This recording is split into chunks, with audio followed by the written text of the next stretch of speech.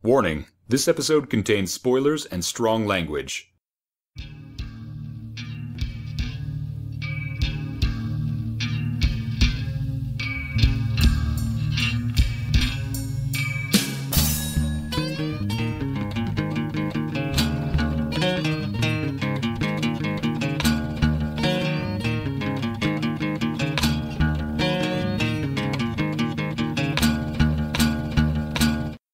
Hello, and welcome to the latest episode of Masters of Carpentry, a John Carpenter fan cast, where we discuss all things Carpenter all the time. My name is Alex, I will be your host, and joining me as always is Noel. Also your host. Indeed, a host with the most. And joining us again, I don't even really need to introduce her, it's Angie. Hey!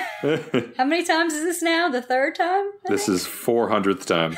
And we're doing 2 in a row. I hope y'all like me.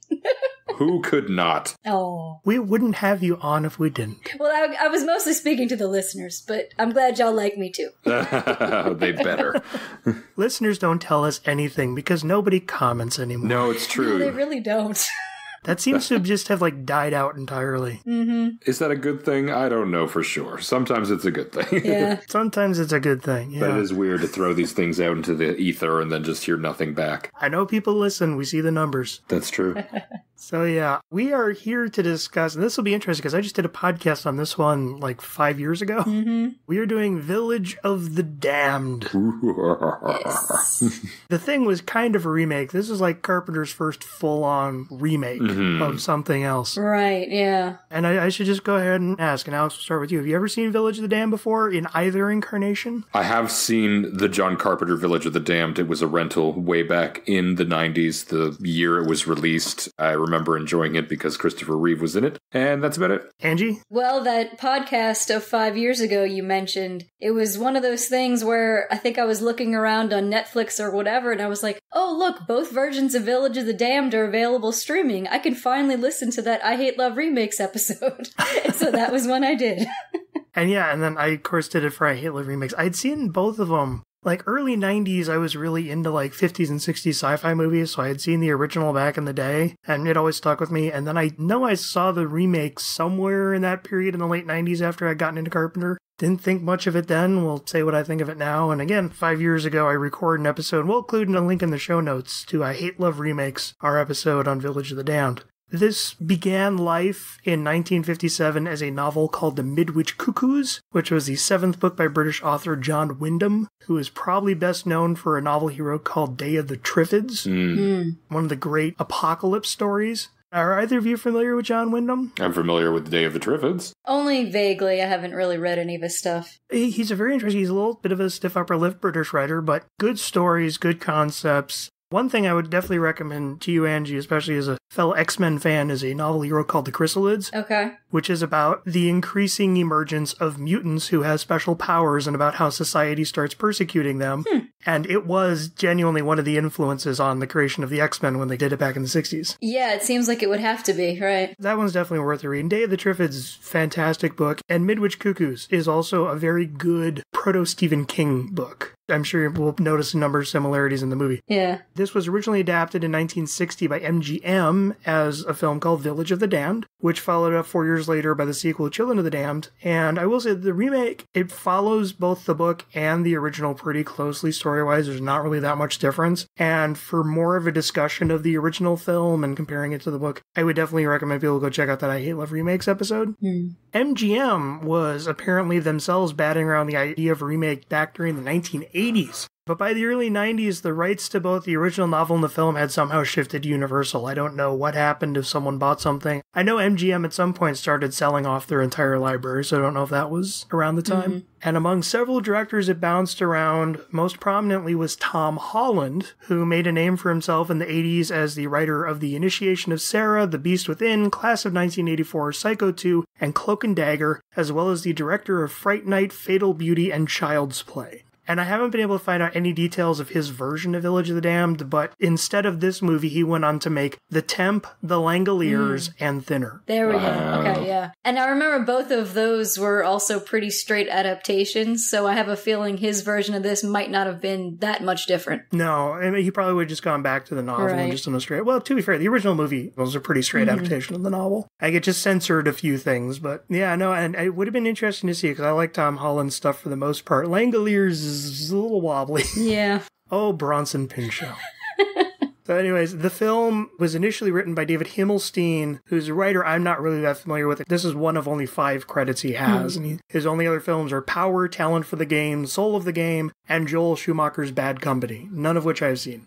In our Memoirs of an Invisible Man episode, we mentioned that there was a 6-year gap after Prince of Darkness before Carpenter was able to get another film off the ground. We were speculating a bit like what might have happened. Was it issues with the studio? I found a Starlog interview where John talks about his contract with Alive Films, the company that produced Prince of Darkness and They Live. It turns out he did not have a 2-picture deal with them. He had a 4-picture deal with them. After those first 2 movies, they reneged on paying for any of his further movies, and he took them to court for like several years over breach of contract. Whoa. So that was just dragging through the mud and was a whole big issue. And it took a while, during which he made Memoirs, Body Bags, and In the Mouth of Madness. Somehow, because the Alive contract had Universal as distributors, it ended up with John still owing Universal a couple of movies. And, you know, this is after he had kind of had a bit of a troubled history with Universal. And his main thing that he wanted to direct was Creature from the Black Lagoon. And that is one, I do actually have the script to his version, and I will be doing like a genographer on them at some point. But Universal was like, hey, we need someone to do this movie first. Can you do this movie first? And John didn't really like the idea of doing like a straight-on remake, but he liked the original Village of the Damned and thought he could take another stab at it, so he did it. And then Universal went through one of their, you know, those infamous industry studio head changes? Where, you know, the company president steps down and a new one comes in and just pisses all over everything that the last guy did. Yeah. Creature from the Black Lagoon was taken away from him. Village of the Damned was taken away from him in editing and marketing. Despite all that, Carpenter still likes the movie, but it did not do well. And for some reason, Universal just let him out of he owes them a 4th movie. Unless they'll bring it up like now. Yeah. Universal let John Carpenter make a movie. So anyways, John directed the film, he did an uncredited rewrite of the script, and composed the score with Dave Davies. Now, are either of you familiar with Dave Davies? Nope. No. He was the lead guitarist of the Kinks. Oh, okay. Oh my god. Yeah, this is his only film that he ever worked on. Weird. So the film was produced by Sandy King, her 4th with her husband John, as well as Michael Prager. I can't find much info on Prager as he only has a handful of credits, but he also produced the 2009 miniseries adaptation of John Wyndham's Day of the Triffids, as well as Vampire Academy. Oh, okay. And I'm not sure how this ties into the Troubled Alive Films deal, but the heads of that company, Shep Gordon and Andre Blais, are credited on this film as executive producers. So I'm guessing it's still tied into whatever fallout of that contract was. So this is cinematographer Gary Kibbe's 8th film with Carpenter. Also returning are actors Michael Pare, Mark Hamill, though thankfully more clothed, Peter Jason, and Buck Flower.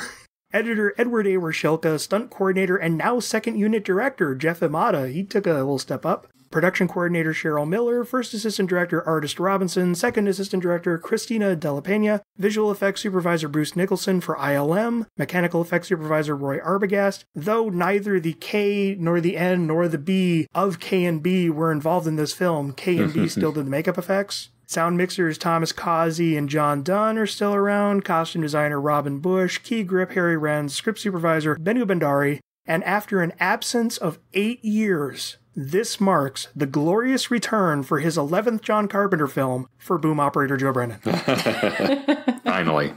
On a quiet afternoon, the small town of Midwich is suddenly cut off from the world by an invisible field which knocks out anyone within its perimeter. Every townsperson is unconscious, some dead as a result of how they were knocked out, and any outsider or authority figure who tries to enter also collapses. It quickly catches the attention of the military, led by Susan Werner, who rushes in after the field dissipates. It's quickly learned that every woman in town is pregnant, including wives of husbands who were away and even a teenage virgin.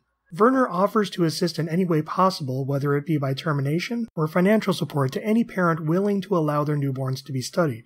The children are born, and other than some mild physical abnormalities, seem normal. As they grow over the next few years, however, they begin to display mental powers which they use to lash out or control any person who wrongs them. a seeming lack of emotion, and a tendency to pair off within a collective group. The teenage mother, whose child was the only one who died in birth, commits suicide. This lack of a child leads to emotions in David, the son of Jill, whose husband was lost in the initial incident, and she realizes that David's loss of a partner is leading him to discover empathy. Unlike Mara, the leader of the children and daughter of local physician Alan Chafee, whose wife also killed herself shortly after Mara caused the woman to boil her arm off after giving her food which was too hot. Nobody is quite certain how to deal with the children, who quickly advance beyond other kids in the area. When they decide to leave their families and create a new communal home for themselves in the farm where they were born, it's decided that Alan should become their teacher to try to appeal to any sense of humanity they might still have. It doesn't go well, and more of the people brutally die as they cross or openly oppose the children. It's ultimately learned additional communities were born on the same day around the world, most of whom have been destroyed by their governments to keep the children from spreading. It reaches that point here too, as the townsfolk form a torch-bearing mob only for the children to cut them down, then turn soldiers on themselves as the military finally pours in. They even force Werner to autopsy herself when they realize she kept the dead fetus of their sibling for further study. Alan appears before the children, trying to distract them with a new lesson, but they realize he's hiding something. As they begin psychically breaking through the brick wall he visualizes in his mind, Jill recovers David from the group and they run away. As the last brick in Alan's mind crumbles, they see the bomb he's placed in his briefcase, just as it goes off. So Alex, do you recommend Village of the Damned? I recommend the first half hour, and then I strongly do not recommend the rest of the movie. I thought the first half hour, if I'd caught this on television, I would have been very interested to see what happens next. It's got a very strong premise, which I guess is the book and the previous films doing more so than this version's, where I was really engaged and wanted to know exactly what was going on. I like the mystery of this closed blackout of people all falling down and stuff like that. And I liked seeing the ramifications of that. People actually died and what would actually happen. And then after that, they just do nothing with it. Then it's just a bunch of two old babies in silver wigs and a bunch of nonsense. The whole movie, to me, feels like it's comprised entirely of reshoots and edited shots and stuff like that. It just seems like a muddled mess. The acting is okay. The actors did what they could under the circumstances. I remember sort of enjoying this movie, but kind of knowing it wasn't that great when I first saw it back when I was like 15 or 16. So me to have an inkling that it isn't good means it's probably a very bad movie. Angie? I'm gonna go with a light recommend. I certainly understand your feelings, because it was like, I remember I was like sitting there watching it, I'm like, yeah, I do remember, this is pretty good, I'm gonna recommend this. And then like as it started to go on and the kids started killing people and it got a little cheesy and silly, and do I recommend this? But I think ultimately it's a good Sunday afternoon, stuck on TV, nothing else to do. Yeah, okay, sure, I'll sit down and watch this for the next couple hours, why not? I wouldn't go out of your way to find it, for sure. I recommend the 1960s Village of the Damned. I mean, this one, it's not bad, and it does follow the story for the most part. It just feels kind of tired. It just doesn't have energy. Mm-hmm. It doesn't have any punch. Instead of being scary, I mean, the scares all really come from the concept, which predate this film. And every actual scare we get in the movie is just cheesy and silly. Very goofy. Yeah. Like that superimposed shot of the little baby girl closing her eyes as her mother jumps up. Yeah. And even the whole glowy eye effects are so 90s. And I can see why this started to mark the downswing. Because, you know, the earlier 90s Carpenter films I was okay with. But this one is just, And it's followed by Escape from L.A., which we'll save our opinions on for that episode. But suffice to say, we already recorded it. So we know it doesn't get better after this. Is the decline of John Carpenter kind of synonymous with the rise of CGI effects? I think a large part of it is also the changing of film stock and the changing of camera lenses.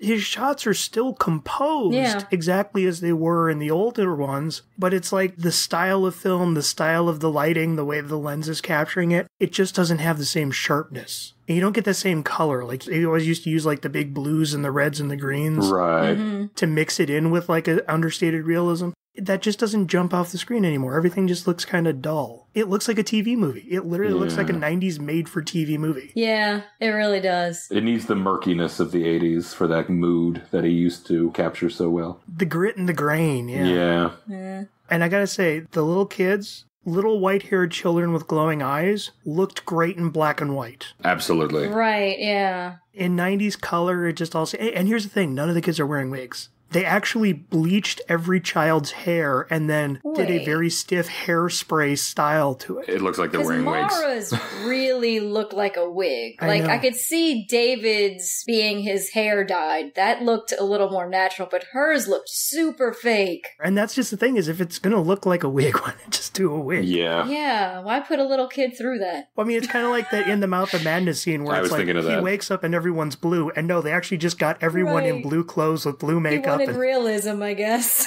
Yeah, on the boys, I think it looks fine, but on the girls, they look like they just have the identical bob wig. Yeah. I guess they wanted them to look like dolls or like, you know what I mean? Like they wanted them to look artificial, but yeah, why not go for a wig then? And there is that line, which goes all the way back to the book about how their hair follicles are slightly different, how they're D-shaped instead of round. Yeah, I noticed that. And that makes them look like they have wigs.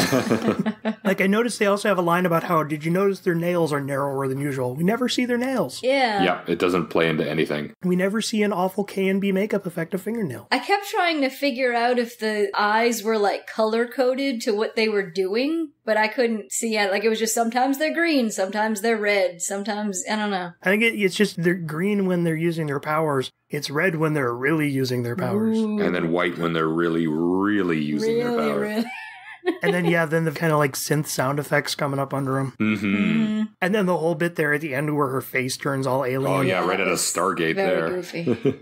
Yeah, it did have that same look that we saw around that time of Stargate, Independence Day, The Arrival. Yeah. They all had that same alien style. Fire in the sky. And I gotta say, though, a couple of these kids actually went on, like the lead girl, was it Mara? I think it was Mara, yeah. Christopher Reeve's daughter. She's still acting today. I thought the David kid was pretty good, too. Oh, David, either of you seen the Nightmare on Elm Street remake? Yeah, Yes. I did. I don't remember it. That's Thomas Dekker, who was the boyfriend of the girl guy. Okay. If I saw a picture of him, I'd probably recognize him. You probably would. What I know him most is he played John Connor in the Terminator TV series. Oh, Okay. And he's very good. He still acts in a lot of stuff, does a lot of indie films. Very good actor. Let me just bring that up as a few of the things that they did change are the whole story of David being the one kid who, I was supposed to be with her, but she's gone now. And that leading him to actually gain empathy and actually kind of separate from the group. I liked that angle. I do. I like that addition too. That was not anywhere in the original. Because in the original, what I liked about the kids is they're not evil. In the original novel, I should say, they're not evil. They're just different. It's kind of like that X-Men thing of they're just different and everyone is terrified of them and they're terrified of everyone. So it's just leading to a confrontation between species. Let's see, what else was added? His wife dying was added. Very unnecessary. It was a sad moment, but I don't think he needed that after the whole putting the hand in the pot. Yeah. Right. Little excessive. He had a wife in the original. She just wasn't important in the story. I think they wanted to make it so that he wasn't leaving his wife behind. The actress, Karen Khan, I actually thought she was really good. Yeah, she did a great job. Yeah. Oh, you know what? We haven't talked about Christopher Reeve yet. He was fine. Yeah. I wouldn't say he was amazing or anything like that. I've only seen him in a few roles outside of Superman, and I think I've only really enjoyed one of those roles. He's good with, like, light comedies and stuff like that, but when he tries to get too serious, he's a little stiff. I'm sorry. Rest in peace, Superman. Let's see, I actually liked how he did the intensity. I just thought the problem was more the material he was working with. And that could very well could he have didn't been. do anything wrong. He just didn't have a whole lot to do for the lead of the film. I mean, like, if he had used that intensity to tell Batman my mom's name is also Martha, I would have gone with it. That's true. It might be because he could have done some amazing work that I haven't seen yet, but maybe it's just the material that I saw him doing. It's not even that it's bad material, but again, it's just so flatly directed. Yeah. But he was fine. I've noticed two, like, Superman references right off the bat where he comes out and immediately puts his hands on his hips. And I'm like, that's Superman. And then she comes out and she's like, can you read my mind? And I'm like, that's Superman. What was it when he was at that gas station? They said something to him. And I was like half expecting him to go, well, I'm not Superman, you know? I'm guessing he just jumps out with hands on his pose is just Christopher Reeve. He did 4 of those movies, so maybe it's just what he does. It's just ingrained in him, I He was know. living it, yeah. I didn't have a problem with him. It didn't resonate. There's just so much of this film where it's like, okay, I'm going with that twist. I'm going with that character. I'm fine with that. but it's not resonating because it's just so flat. Yeah. Yeah, I mean, for a man who, lost his wife to suicide because of his child, and even like Mark Hamill's character, when he's getting all upset, like, you don't really feel it. No. At all. And I appreciate the concept of, I love the whole thing about how he shows up and he offers his daughter his hand to take her home, and she just walks right by him. Yeah. And then later at the graveyard, David walks up and takes his hand. Mm-hmm. And there's suddenly this bond between the two of them. I like that moment, but it's still not selling it. Right. No. It's like there's a lot of this remake I like on paper. Mm-hmm. And then I should also mention a lot of the things that they added were the body count. I mean, in the original, they created accidents around the town, or they would get back at people, but they would more just hurt them as opposed to like outright killing them. Yeah. Yeah, it seemed like they felt like they had to turn this up to try and make it a horror movie, but none of the scenes were really that horrifying. Like Buck Flowers, the drunk janitor. He's just suddenly in a classroom waving a broomstick at children. After drinking what looks like mouthwash. And what looks like the same bottle of mouthwash over 5 years. Yeah. I mean, I do like the moment when his broom connects with the kid and suddenly all the other kids shoot out of their seats. Yeah, Yes. that was good. But then they have him walk backwards up a ladder. And fall onto his broom. Sure. Yeah, okay. Yeah, whatever. Which in reality, from that height, he would basically have a bruised spleen, and that's about it. And then there was that time they threw a model car at a propane tank. Like, seriously, he just showed up to pick up his girl. That was not justifiable at all. That's why I like the novel. And to be fair, the original movie did also kind of make the kids a little overly evil. What I liked about the novel is it's more ambiguous. It's more just, neither side is fully right or wrong. They're just at conflict. Mm-hmm. In this one, no, Mara especially. She comes right out of the gate and kills her mom for no reason, as far as I can tell. Like, her soup is too hot. Oh, no. No more for you. You need to burn your entire arm off. Come on. And then jump off the side of a cliff. Right. Yeah. The suicide, I just thought was so weak. And then it almost felt like they were trying to then use that to set up a relationship between Christopher Reeve and Jill, the mother of David. Which they kind of did. Which seemed super forced. Yeah. Which leads to this one random kiss near the end for no reason. Because they both lost someone. Well, the reason is I'm going to blow myself up, so I'm going to kiss this blonde girl.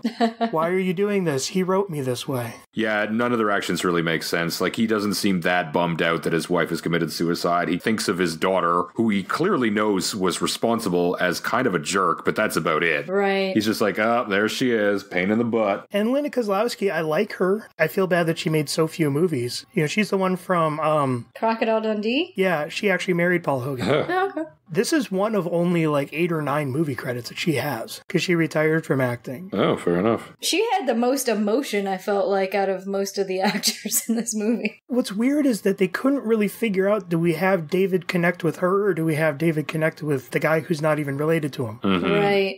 I almost wish that they had played up more him as a teacher, because we have so few scenes of him actually trying to teach the children. Yeah, once again, that would have been a really interesting angle, and they didn't do anything with it. I mean, because I know Dead Poet Society was around this time. Yeah. Let's have a large part of the movie just be set in the classroom as it's a human trying to connect with these inhuman aliens. Instead, you get the shortest school day ever, where he shows up, talks about one thing, leaves to go talk to the principal, they kill the guy, okay, school day's over. Yep. And then they walk off. Yep. It felt like a real missed opportunity. Mm-hmm. I know the book does get into that more, because what I love about the book is that it does a lot of kind of montage over the passage of time. In this one, it will just suddenly jump. It's suddenly like, okay, now it's a couple years later. Now it's several months later. And it just keeps jumping over time instead of really feeling like it's flowing through time. And you don't get the impression of like they've been dealing with these kids for years or anything like that, however old they're supposed to be. Yeah. Let's just talk about, for a second, the great setup. The setup was great in the novel. It was great in the original. It was great here, of just one day this small town is suddenly surrounded by this invisible bubble, which everyone on the inside passes out. Which, of course, this time made me think of Under the Dome. King clearly took some influence there. Oh, he admits it. He was like, what if everybody inside the bubble was okay and everyone outside was?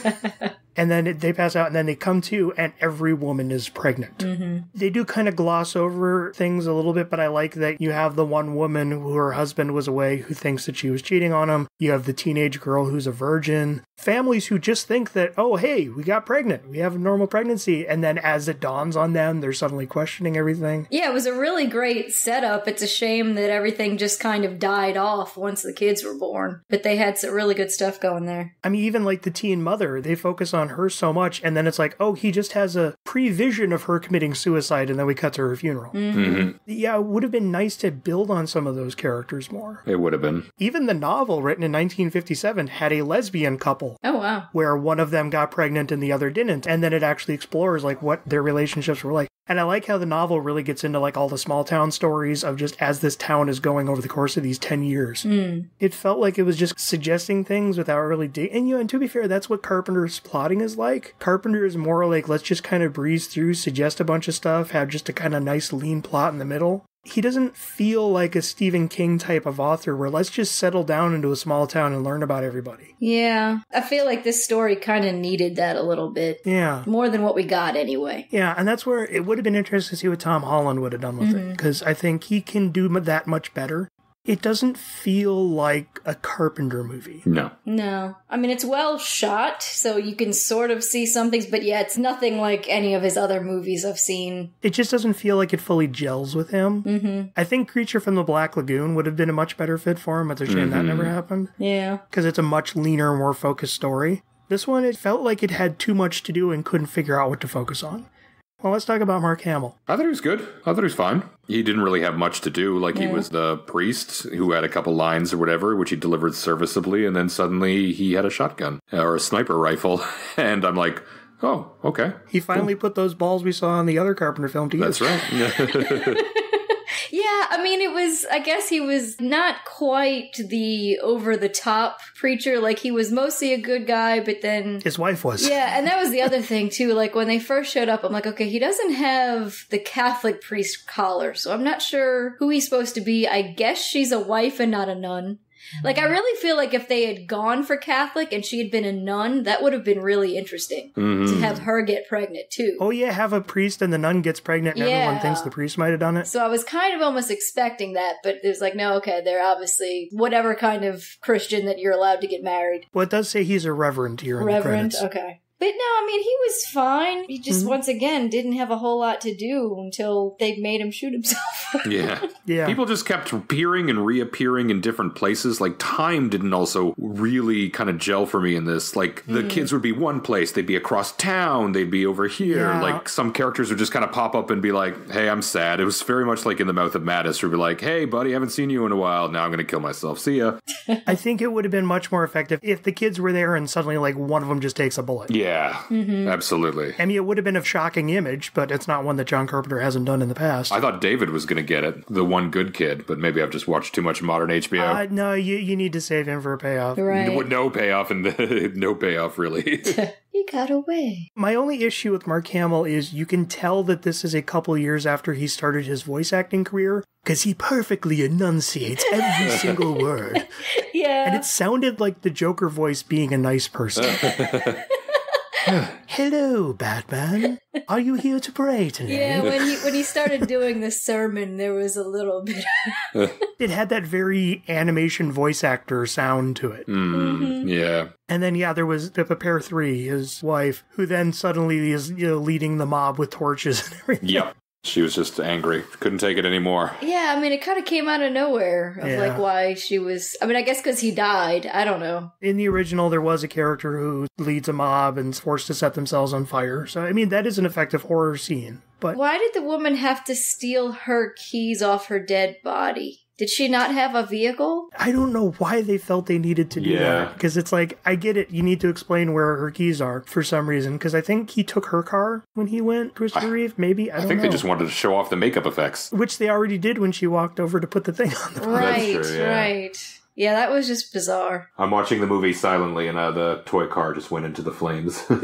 Part of me wonders, is there something in terms of like how the studio altered the editing at all? Right, yeah. But I read the script. Everything plays out exactly how he wrote it. And he says he's still fine with how the film turned out. It was more just how it was marketed that he had a problem with. This one just didn't come together. No. I mean, even the music is okay, but it sounds like the Dario Argento Goblin scores as an easy listening channel cover. Yeah, I could see that. For the beginning, it sounded like a Nightmare on Elm Street rip, which I'm like, oh man, that's a bummer to hear, because Carpenter is his own thing. It had the very dun dun dun dun. Yeah. Oh, yeah. With the children's choirs and stuff like that, very like Rosemary's Baby, and as you say, like the Dario Argento, yeah. Yeah, it was a little too Elm Street. It was a little overly Goblin, but again, it was Goblin in a way that could be playing after a track by Kenny G. Yeah. It was just a bummer to hear because Carpenter is Carpenter. He's got a very distinctive sound with his score, so it's weird to see him sound like someone else. Yeah. And you think like Carpenter and his melodies and atmosphere partnering up with the lead guitarist of the Kinks. And this is what we got. Yeah. My memory is that it gets better when he pairs up with Buckethead and Anthrax, but we'll see. We will see. Wow. I'm trying to think of what else we can bring up for this. Kirstie Alley. We didn't talk about her yet, huh? Oh, yes. She is entirely added by this movie. Her character is not in any of the past ones. There was an army general in the original story who had a small part. You know, I find that she at least has more energy than everyone else. Yeah. Which is interesting because she had both energy and also seemed like she didn't want to be there at the same time, which was kind of an interesting effect for me. I thought it was good because in reality, that person probably wouldn't want to be there. Right. Well, it's your typical Carpenter put-upon asshole who won't stop smoking even when they're standing inside of a hospital with children. Well, but she stopped while she was helping to deliver the baby, so there's that. Well, that was nice of her. I would have loved if she was down there between the legs and she just handed the cigarette to a nurse for a minute. Hold on to it. Do not let that go out. Those cigarettes look like they were all filter, too. Yeah, that was weird. They were yellow. Yeah. I don't know what was up with that. And then that's also a story that was added where the one baby was stillborn and she kept it. Mm-hmm. Yeah. So what do you both think of the puppet of the dead baby in the jar? I think it was so lifelike, I was terrified. I actually jumped out of my skin. No, it's the worst thing I've ever seen. Yeah. It was awful. That's the type of effect that I expect when I see a movie with K&B in the credits. I don't know why they got as much work as they did. It was pretty bad. When you could have gotten Screaming Mad George and Steve Wang for the same budget. I think, part of it too is just the whole gray aliens are just so played out. Yeah. And especially in the mid-90s they were. X-Files was huge at this time. That it was like, couldn't you have gone with a slightly better design? Yeah, something different. When we know for a fact that none of the other kids were born looking like that. Right, yeah, like what happened with that one? It just happened to not mutate properly? Yeah, it didn't make sense. And then the whole thing of the kids going down and seeing it and then causing her to autopsy herself. When it's not like she even killed the baby and dissected it. She just autopsied the dead body. Right, it was already, she didn't do it while it was alive. Again, it's Mara is a cruel psychopath. Mm-hmm. Yeah. And like supposedly that was supposed to help David get over it, I guess. And then the thing about David is I wish they had found some better way to work his rescue into the climax, because everything about that climax with him showing up, thinking about the brick wall and them shattering their way through the brick wall is almost shot for shot how it was done in the original. Yeah, I remember that. Except for the presence of David and her coming in to get David. So it's this wonderfully constructed sequence that keeps getting interrupted. And the thing is, we already saw that they fully have the ability to split up, since 2 or 3 of them were at the autopsy and the others were first in the girl stuff. So why didn't like 2 of them turn around to control David and the woman, and the other ones break through Christopher Reeve's mental blocks? Like, they didn't have to keep switching back and forth. Here's something I would propose. We know that the kids here are getting strong enough that he shouldn't be able to block them that well. Mm-hmm. What if it's David that's standing in front of him and David is building the brick wall? That would be cool. That would be good too, yeah. And David sacrifices himself to try to save this professor, and he gets overwhelmed by the other kids. And as soon as they break through David, they see the bomb, it goes off. That would be I would good, like that, yeah. So David still doesn't survive the ending, but he goes down trying to save this man. Right. What's interesting to me is they also set up that he had a different mental blocking technique with the ocean. Yeah. And then suddenly it's no longer an ocean, it's a brick wall. So that was confusing to me. I know that they probably wouldn't have the effects to make like them trying to get through the ocean to see this bomb, but it was weird to be like, oh yeah, our happy place is this ocean. I can use it to like block my thoughts. But now I'm not going to use it, yeah. Yeah, it's like a brick wall from like a 1980s stand-up comedy routine.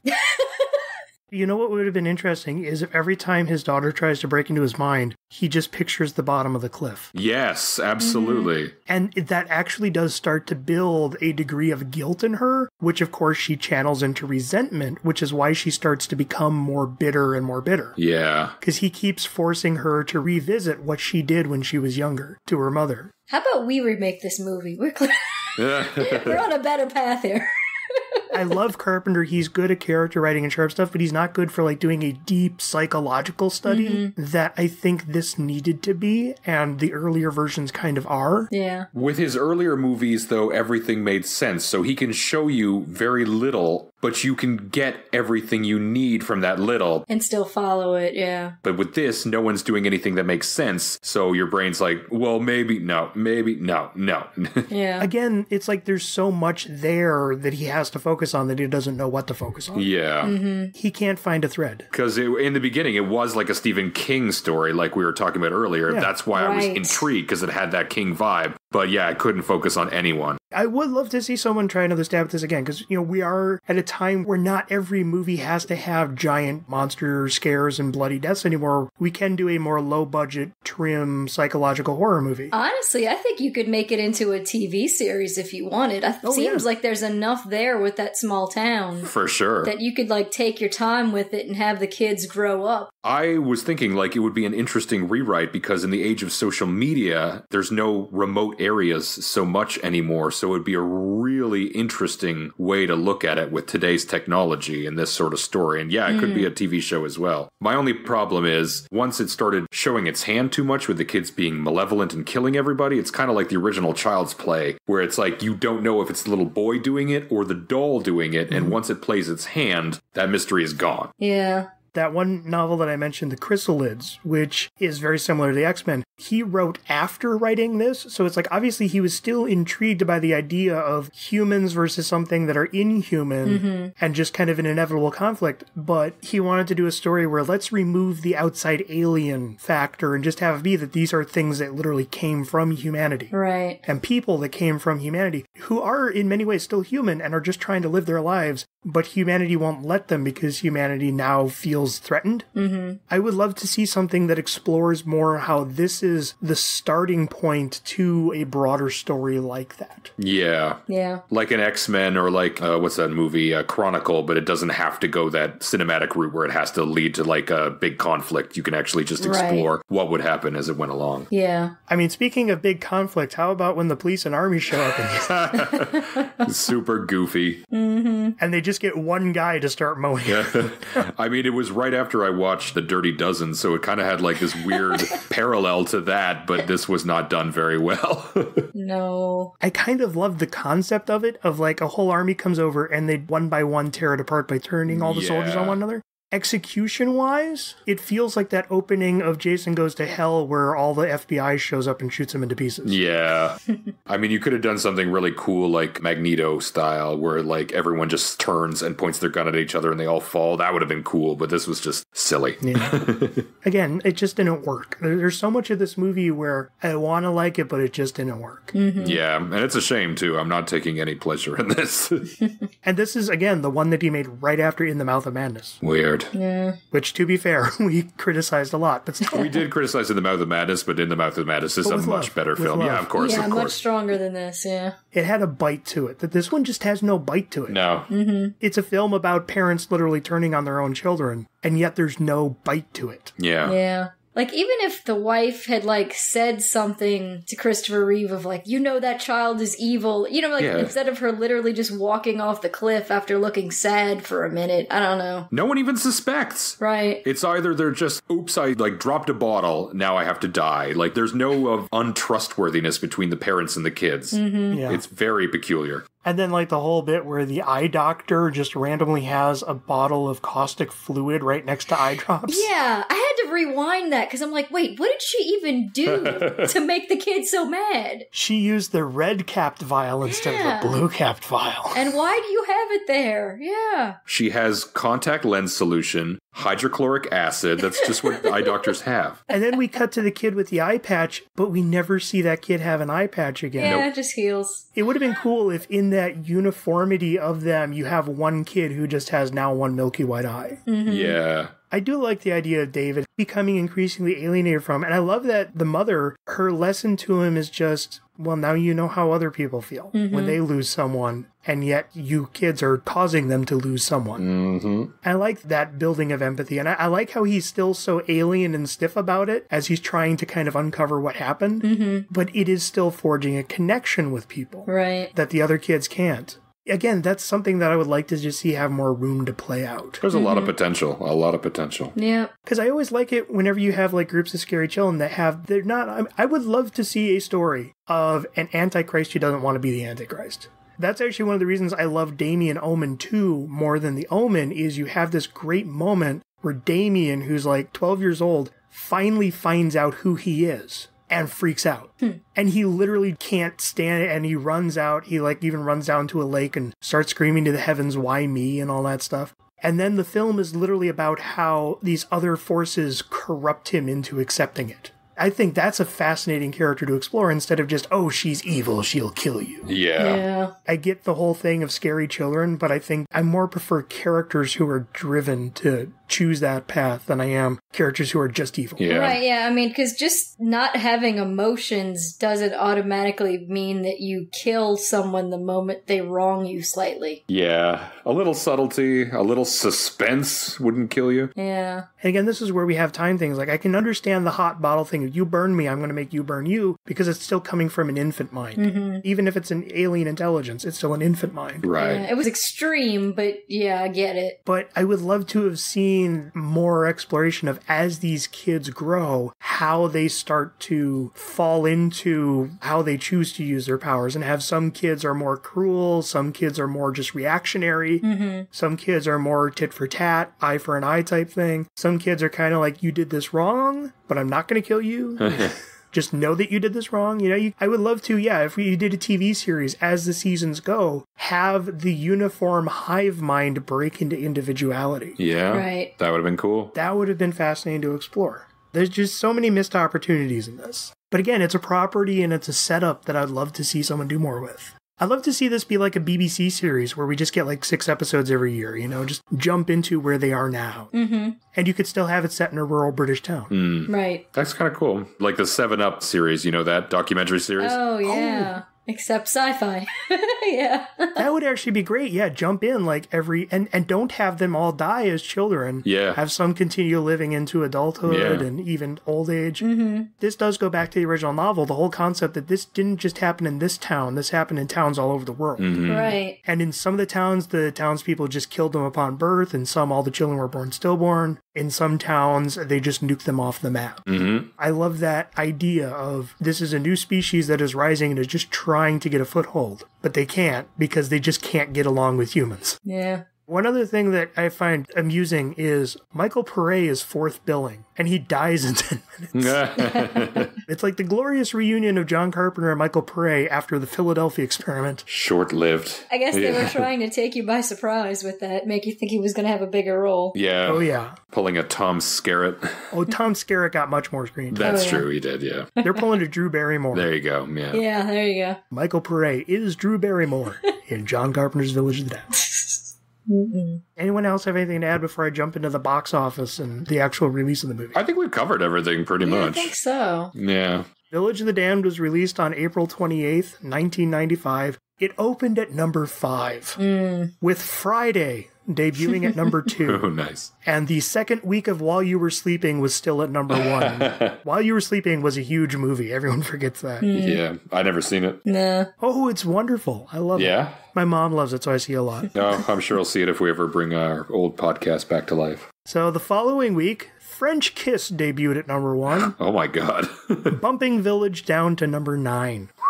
By the third week, Crimson Tide debuted at number 1, and Village of the Damned no longer appears on the charts in its third week. It grossed only $9.5 million against a budget of $22 million. Wow. So I have a question, because you said that he didn't like how they marketed it. Was it that they didn't do it enough, or did he feel like they misrepresented it in the marketing? That the trailers just weren't cut well, and that they kind of just cut down the budget of the ad campaign. Okay. So they didn't get to do many ads. Yeah, I mean, honestly, I don't remember this being promoted back then much. I know that I only heard of it just because I knew the original, so it caught my ear. Right. But yeah, even then, I didn't see it until like a couple of years later at Blockbuster. Mm. And to be fair, I watched this movie. This isn't a movie that I feel should have done better than it did. No, yeah. It's a film that deserved a bomb.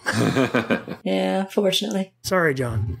So this is, I think, the downswing. And it is neat that he did have a period here where he was doing a film a year. From Memoirs of an Invisible Man up to Vampires. Mm-hmm. Every year he had a film coming out. And unfortunately, though, that he just didn't have the films that he had in the 80s to really give that any weight. Because this is just, this is a step down from Memoirs of an Invisible Man. Yeah. And our next episode, we'll get to Escape from L.A., which, again, we already recorded, so we know how that conversation goes. We did. Mm-hmm. I think I already changed my mind on it. Anyone else have anything else to bring up? No, I think that pretty much covers it I think we did a pretty good job with what we had. Yeah. So that's Village of the Damned. Dun, dun, dun, dun, dun, dun. Again, check out the 1960s version. I highly recommend reading the novel. John Wyndham is an author who deserves to be rediscovered every couple of decades because his books are really, really good. I will have to check this out. Yeah. So otherwise, nothing else for Village of the Damned. I think that brings our episode to a close. It does. Even the movie that I have on in the background silently has ended. It's in credits. Yep, little David looking out the window forlornly. It's true. I kept expecting his eyes to flash just as a goofy stinger for the end. So did I, because that's what everyone did. Right. I know like half the Children of the Corn movies ended with that. Mm-hmm. Right. Oh, this one little baby is okay. Evil eyes. Cut to black. Let's go back to the corn. But I like that they didn't because David didn't deserve that. No. So I think with that, let's just thank you for joining us, Angie. Oh, thank you for having me. And where can people find you again? Phoenix Anew on Twitter is the easiest way. I did actually do some Castle Rock Companion again. I did Cell recently. Yeah, I did read that, yeah. Every now and then those pop up. Thank you again, Alex. No problem. And good night, everybody. Good night.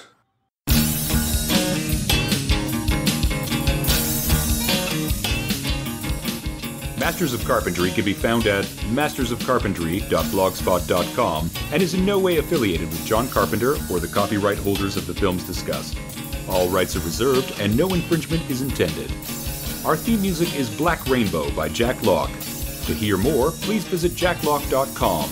That's JAKLOCKE.com.